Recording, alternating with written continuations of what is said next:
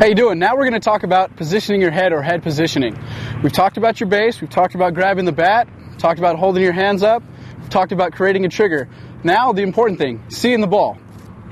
Now, if you're looking down and you kind of turn your head sideways and you're looking at it like this, what are you doing? You're only seeing out of one eye. As everyone knows, that creates a depth perception problem. You're not going to know when the ball is actually here or here. It's going to be a little bit difficult to pick up.